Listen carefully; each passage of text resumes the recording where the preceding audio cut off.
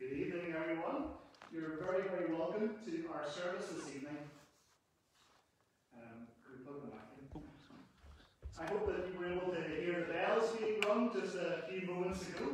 And today is Ascension Day, and so for that reason we're continuing in worship this evening. We have a special service of the Word for Ascension. And I trust you've had an opportunity to see that on our Facebook page and perhaps to download it and print it off so that you can follow along. If you haven't, don't panic. It won't prevent you or preclude you from joining in our worship this evening.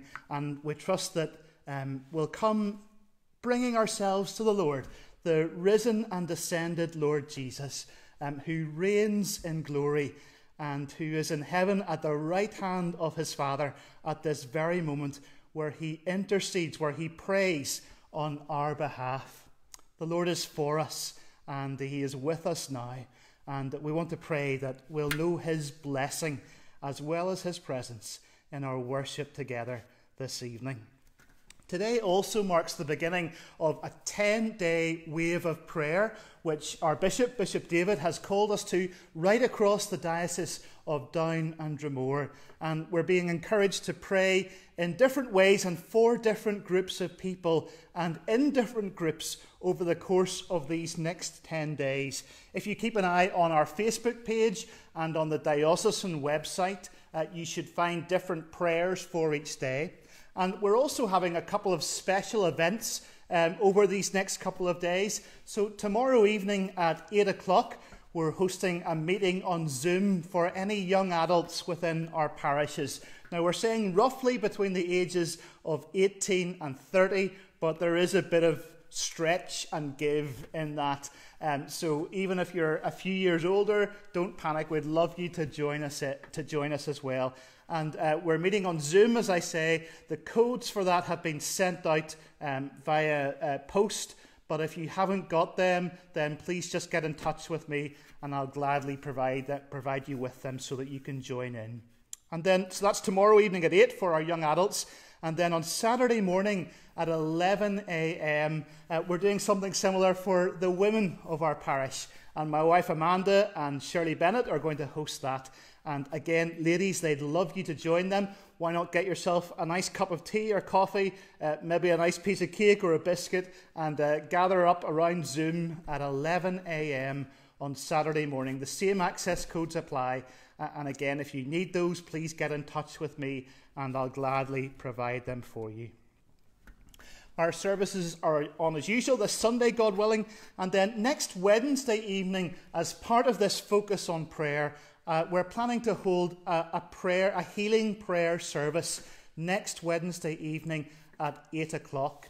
A few folks have already been in touch with me and asked if some names could be included for prayer at that service. And please do, if there are others whom you'd like us to pray for, simply by mentioning their first name or even just their initial, then get in touch with me either over Facebook, through calling to the rectory, drop me a note, whichever way works best for you, and we'll gladly include those names. And there'll be a chance to pray for healing for ourselves in the course of that service next Wednesday evening also. So look forward to your company then at 8 o'clock next Wednesday. Lots going on. May the Lord bless us in and through it all. Let's turn to our service sheets as we come to the Lord to worship. There are some words of greeting which take a responsive form. Christ is risen. The Lord is risen indeed. Alleluia. Blessed be God, Father, Son, and Holy Spirit. And blessed be God's kingdom, now and forever. Amen. The Bible says, since we have a great high priest who has passed through the heavens, Jesus, the Son of God, let us hold fast to the faith we profess. We're going to sing together a wonderful Ascension Tide hymn. In our hymn books, it's number 285. The head that once was crowned with thorns is crowned with glory now. Let us worship together.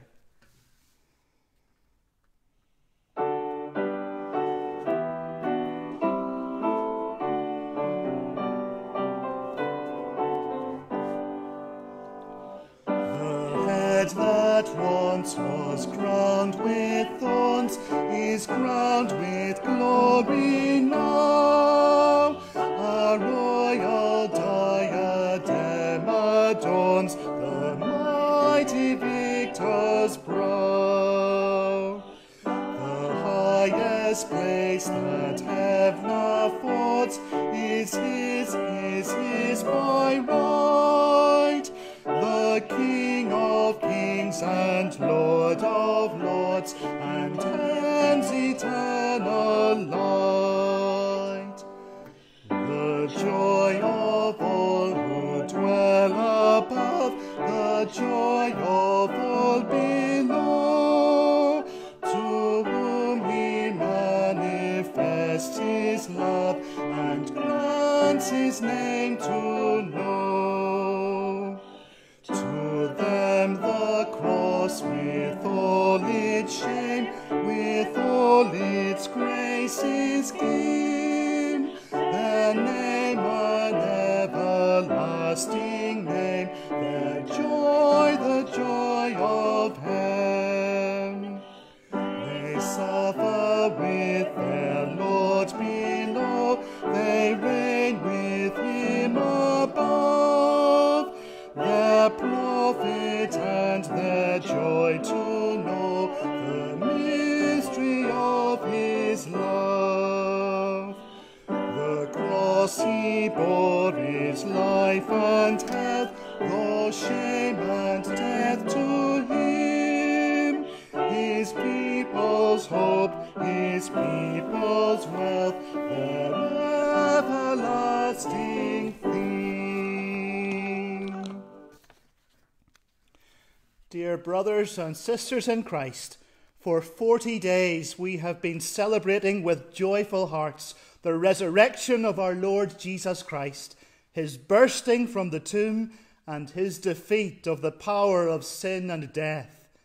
He appeared to his disciples many times and told them about the kingdom of God. Today we recall how he left this earth and returned to his Father, ascending into heaven to take his throne over all dominions and powers.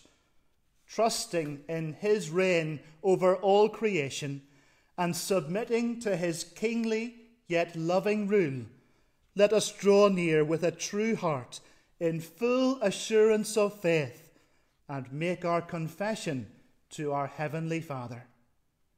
We pause silently in the presence of the living, loving God.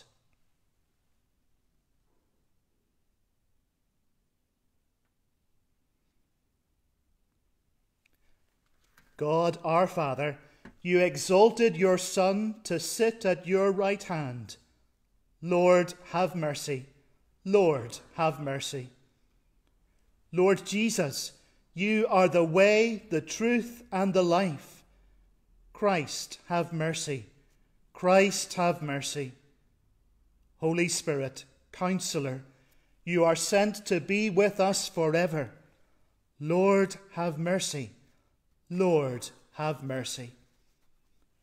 May the Lord forgive what we have been, help us to amend what we are, and direct what we shall be, through Jesus Christ our Lord.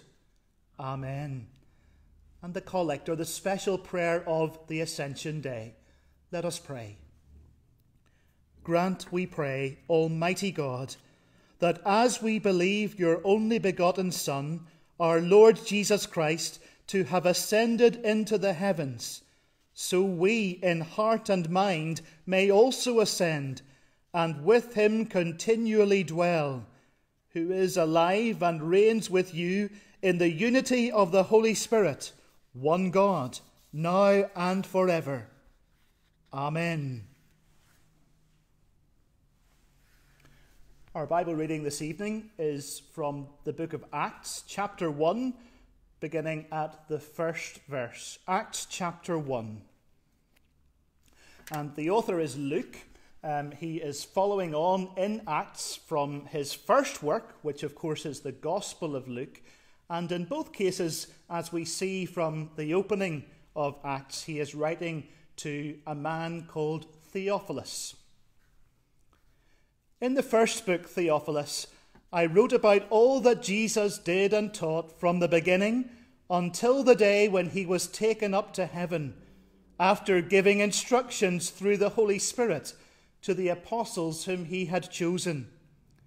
After his suffering, he presented himself alive to them by many convincing proofs, appearing to them over the course of 40 days and speaking about the kingdom of God.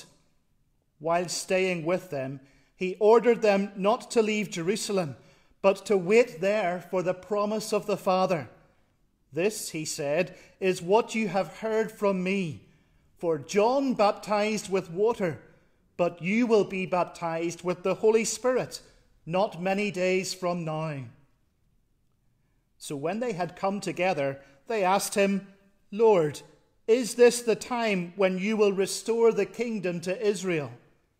He replied, It is not for you to know the times or periods that the Father has set by his own authority. But you will receive power when the Holy Spirit has come upon you, and you will be my witnesses in Jerusalem, in all Judea and Samaria, and to the ends of the earth. When he had said this, as they were watching, he was lifted up, and a cloud took him out of their sight. While he was going, and they were gazing up towards heaven, suddenly 2 men in white robes stood by them. They said, Men of Galilee, why do you stand looking up towards heaven? This Jesus, who has been taken up from you into heaven, will come in the same way as you saw him go into heaven. This is the word of the Lord. Thanks be to God. And Father, we pray that as we bow in your presence, that your word may be our rule, that your Spirit may be our teacher and our guide, and that your glory might be our chief concern, for the sake of Jesus Christ, our risen and ascended King. Amen.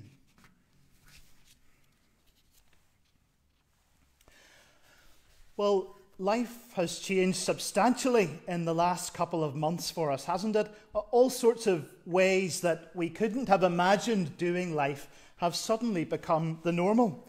And one of the effects that lockdown has had on quite a number of people is that they're now being asked to work from home rather than going to their regular place of work, the office or the school or wherever it happens to be.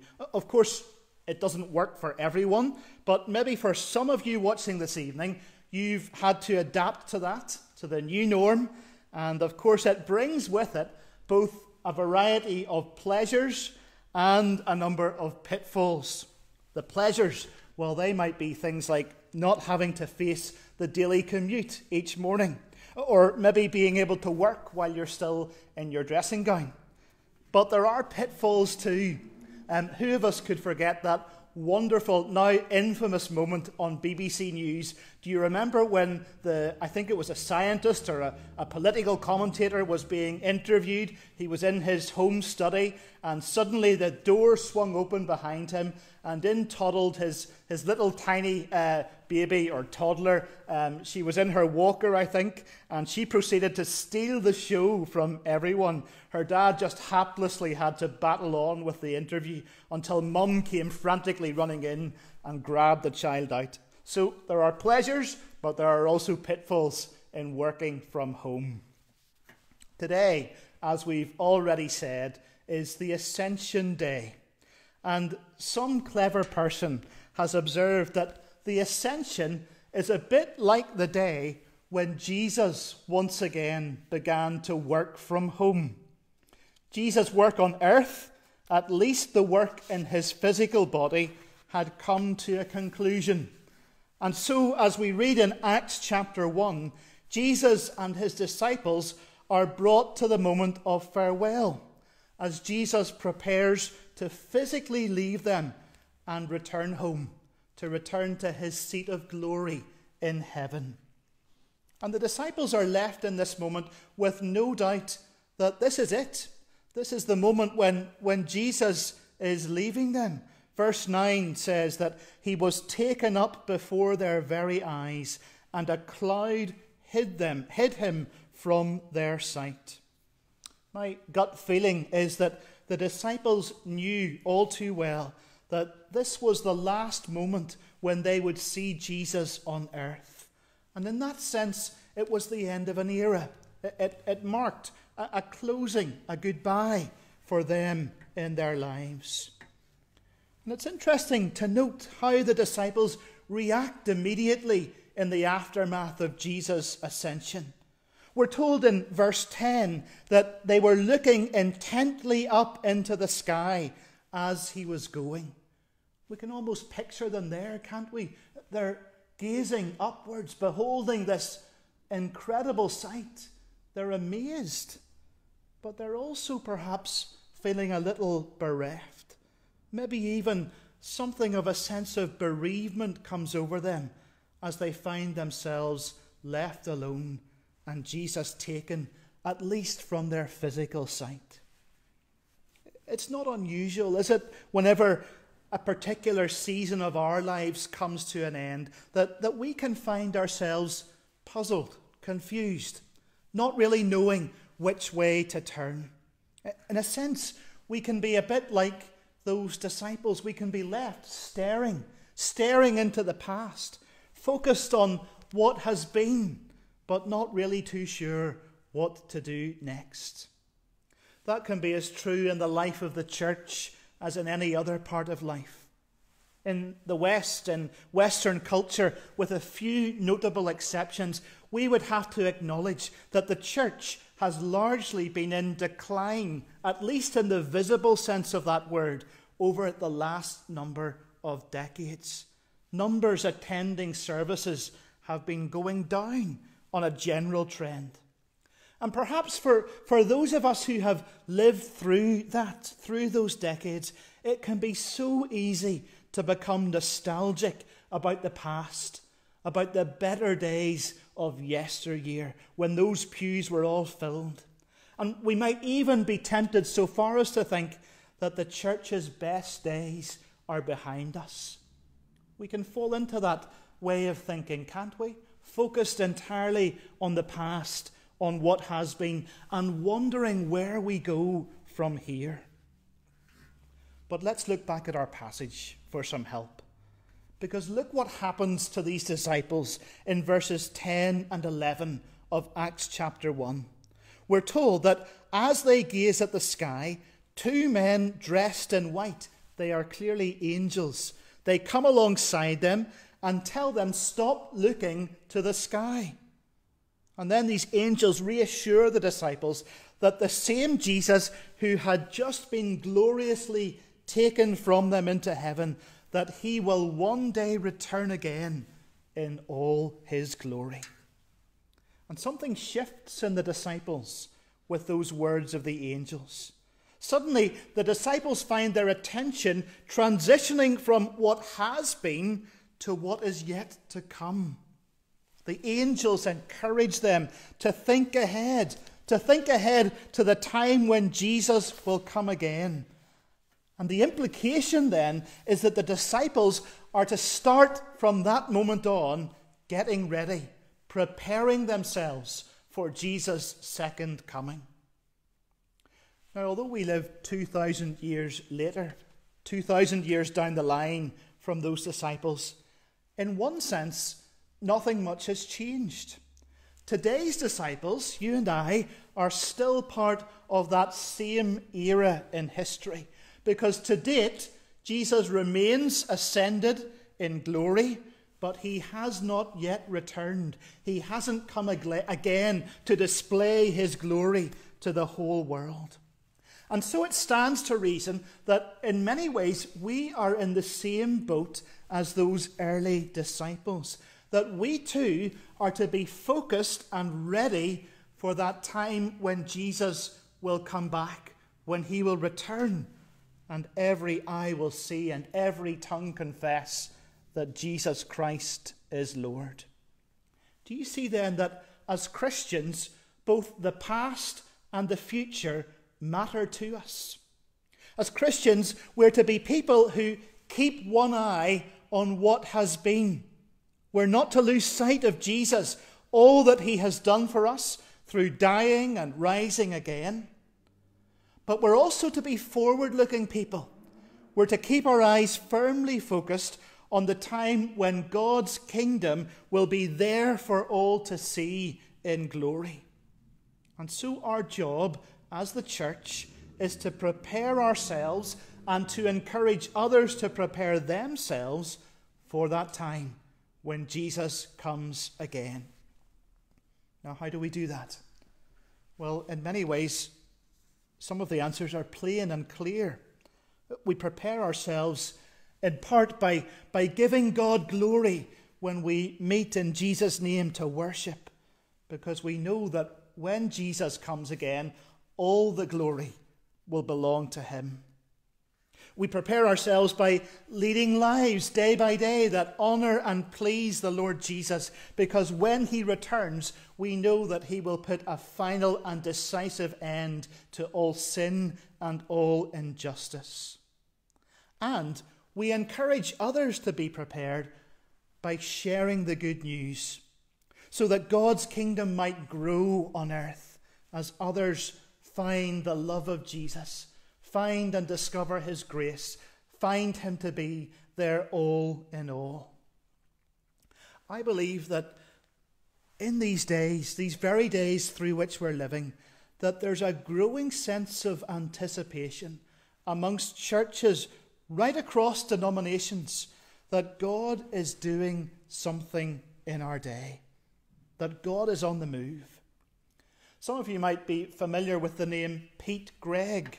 He's quite a prominent Christian in the UK and indeed around the world. He's the founder of 24/7 Prayer.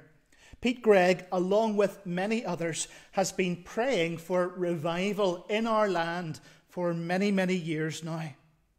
And I want to quote to you this evening just a short excerpt from something that he wrote on his Facebook page only about 10 or 11 days ago.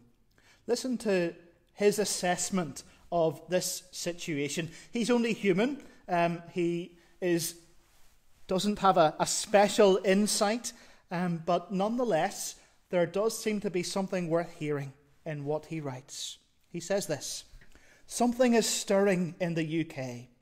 There, I've said it. I've hesitated to write this post. It's probably premature. We're still bang slap in the middle of a vast crisis, and no one really knows how it's all going to end. But here's the thing. Over recent weeks, and particularly over this last week, prayers that some of us have been praying for decades suddenly seem to be finding answers in the most unexpected ways." And then he goes on to note some of those unexpected ways, some things that have been happening during this crisis. Things like the 2 million plus people who have viewed the UK Blessing Song online. Things like the survey reporting that 3 million new people have turned to prayer in the UK since lockdown began.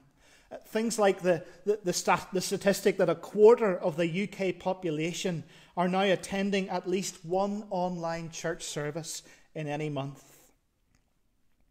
And then I go back to quote again from what Pete Greig says. He says this: "Advances come a step at a time. It is by celebrating the small things God is doing right now that we find faith for the bigger things that he's not done yet. If a shivering man spots sparks in the hearth on a cold, dark night, he's unlikely to walk away. He's a fool if he says, 'Oh, those embers are nothing, too tiny to warm me, too fleeting to fight the cold of such a dark night.' Neither will he pour cold water on them. Instead, he will draw close and kneel, reverently blowing on the embers, carefully adding fuel to build a fire. And so we see these signs and pray, 'More, Lord.' We sigh deeply and say wistfully, 'Well, if you can do this, maybe you can do that.' Does tragedy inevitably precede resurrection? Could this be the beginning of the spiritual awakening in our nation for which so many have been praying so faithfully and for so long? And he concludes, my friends, this is a time to pray with greater faith, preach with greater confidence, and plan with greater ambition. You know, it is no coincidence that prayer is the exact response of the disciples to Jesus' ascension. Verses 12 and following of Acts chapter 1 tell us that the disciples returned from having witnessed the ascension and they went to an upper room. And then in verse 14, look what it says. They all joined together constantly in prayer. Remember, the disciples didn't know exactly how things were going to pan out in those days. They knew that Jesus had promised them the Holy Spirit, but they didn't know when that would be, or how he would come, or where they would go. But they prayed. They put their trust in God.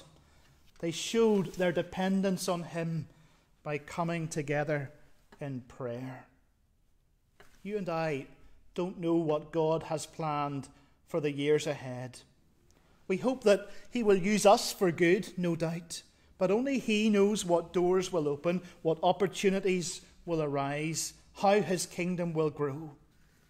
But in the meantime, let us, like the first disciples, be faithful in prayer. I want to commend to you this diocesan initiative that we embark upon today, our 10 days of prayer that will run us through until Pentecost. Use them profitably. Use them to deepen your dependence and your sense of expectation on what the Lord will do in our day, in our generation. Jesus may now be working from home, but he is working as hard as ever. He has not stopped loving or caring for any part of his creation, including you. He loves you. He cares for you. He died, he rose, and he ascended for you. And even now, tonight, he is at God's right hand, interceding for us. May we know the power of prayer in our day. May God re-energize us to focus on prayer. And may wonderful things happen for his kingdom and for his glory. In Jesus' name. Amen.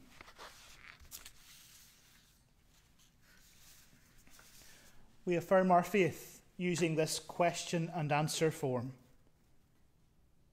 Do you believe in God the Father who made the world? I believe and trust in him. Do you believe in God the Saviour who redeemed humanity? I believe and trust in him. Do you believe in God the Holy Spirit who gives life to God's people? I believe and trust in him. Let us pray. Let us join our prayers with those of our Saviour Christ, seeking the Father's blessing and the gifts of the Spirit.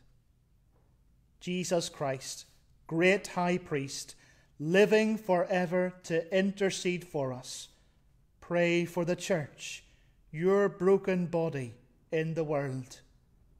Lord, hear us. Lord, graciously hear us.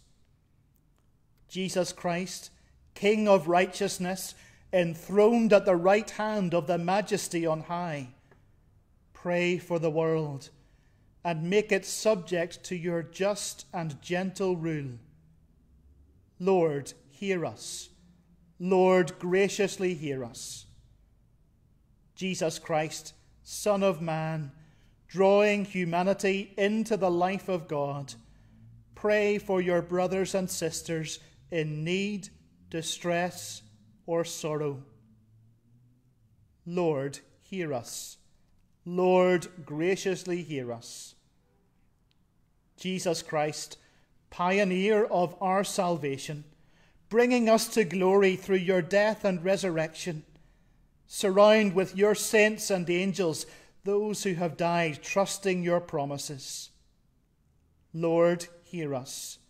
Lord, graciously hear us. Jesus Christ, Lord over all things, ascended far above the heavens and filling the universe, pray for us who bear witness to your glory and power. Lord, hear us. Lord, graciously hear us.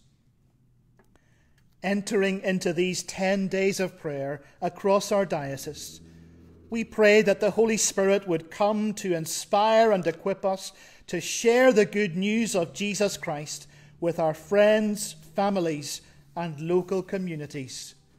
And so together we pray, Almighty God, your ascended Son has sent us into the world to preach the good news of your kingdom. Inspire us with your Spirit and fill our hearts with the fire of your love, that all who hear your word may be drawn to you, and that your kingdom may come on earth as in heaven, through Jesus Christ our Lord. Amen.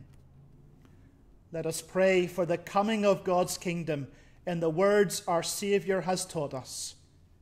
Our Father, who art in heaven, hallowed be thy name.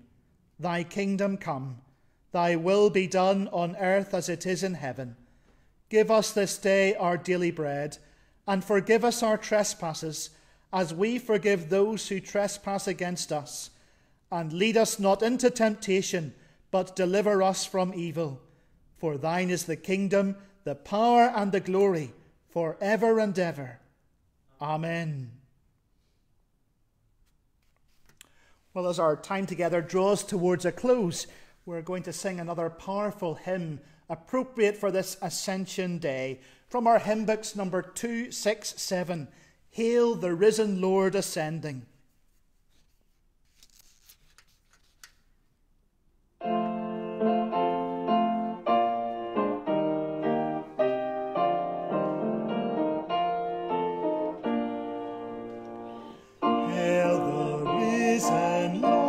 Ascending to his holy Father's side. Angels lost in awe and wonder now acclaim the Lord who died. Alleluia, alleluia, Christ triumphant, glorified. He who once from royal splendor came to share a state of blame, now ascends in clouds of glory to the heights from which he came. Alleluia, alleluia, Christ forevermore the same. He will grant his praying servants from the riches of his power grace to live as risen people in this present watching hour. Alleluia, alleluia, God on us his blessing shower. Now he bids us tell the story where the lost and fearful roam. He will come again triumphant and will lead his people home. Alleluia, alleluia, Maranatha, come Lord, come. The Lord be with you, and also with you. Let us bless the Lord. Thanks be to God. Set your heart on things above, where Christ is seated at the right hand of God. And the blessing of God Almighty, the Father, the Son, and the Holy Spirit be with you always. Amen.